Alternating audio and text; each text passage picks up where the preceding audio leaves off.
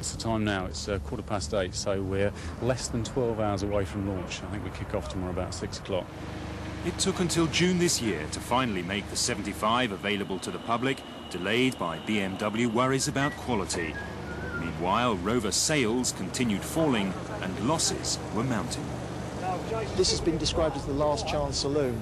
I think there's a lot in that. You know, if they don't crack it with this car, then they're in big, big trouble. It's a really important day for us, but it really marks the start of new Rover.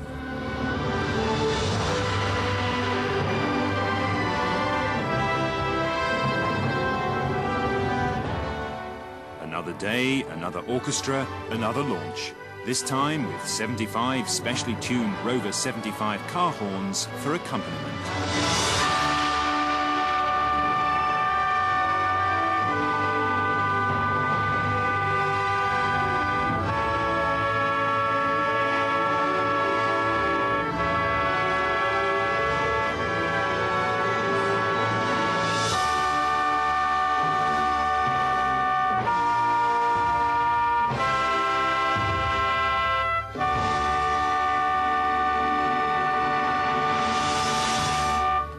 Music by rock star Dave Stewart and a solo by Vanessa May, the message for the media is about contemporary style.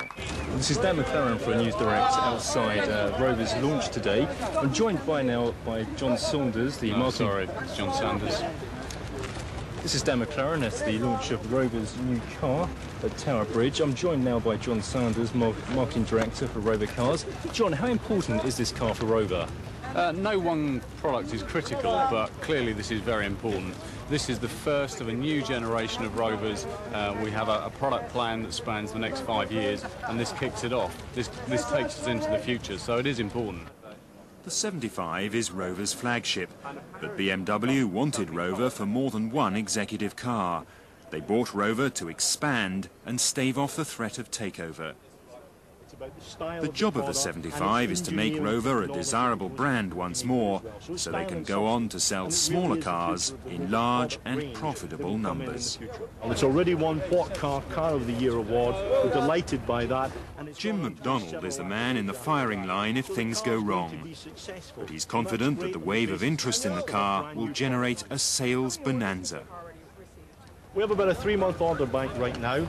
We have 80,000 interested prospects that we've built up over the past 6 months. So there's a huge wave of people out there with an enormous interest in the car.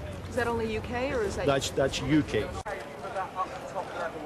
Now that BMW owns Rover, the message is that the quality of the new British car is as good as the cars it makes in Germany.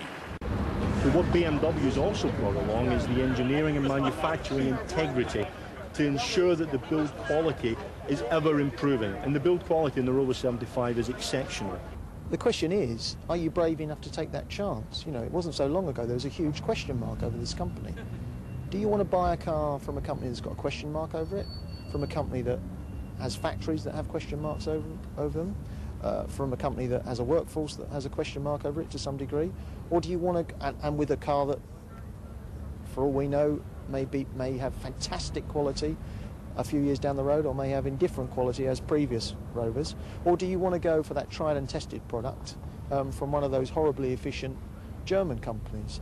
If you're asking me as a motoring, in inverted commas, expert, what I'd be doing is waiting a while and seeing how it all pans out. This is an executive car. It competes in a sector which is dominated by corporate buyers, the fleets. These are people that do many, many miles. The age spectrum is very broad. It probably goes from 30 to 70. We will attract people from all those age groups. The companies say that they're aiming the car at people who would be buying 3 Series BMWs, Mercedes C-Class, Audi A4s, A6s, whatever. I doubt that personally. I think it's more a car for a mature buyer, let's put it like that.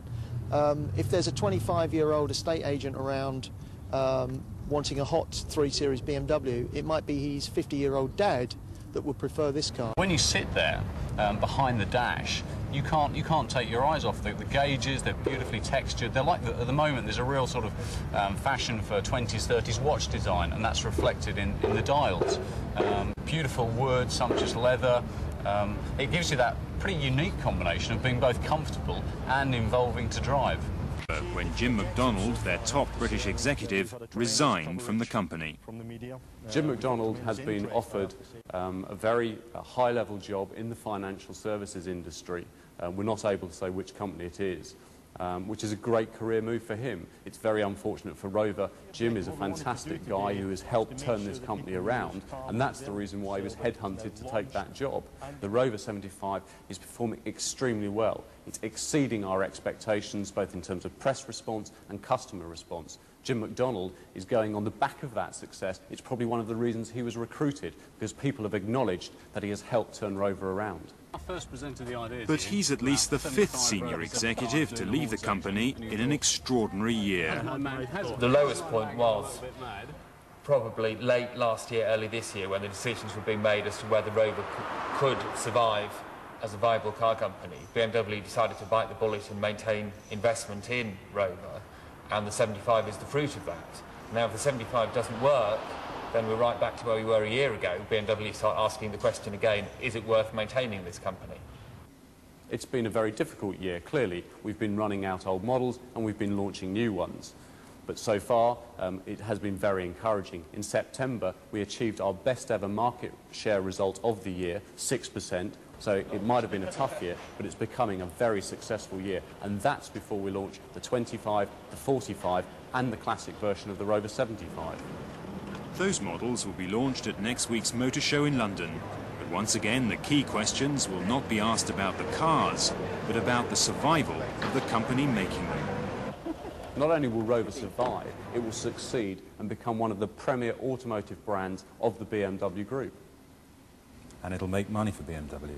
And in the long term, it will make money for BMW. Unless the car makes a sudden leap in sales, I would be very, very worried. If things have not started to happen by February and March next year, I think they're going to be panicking, seriously panicking.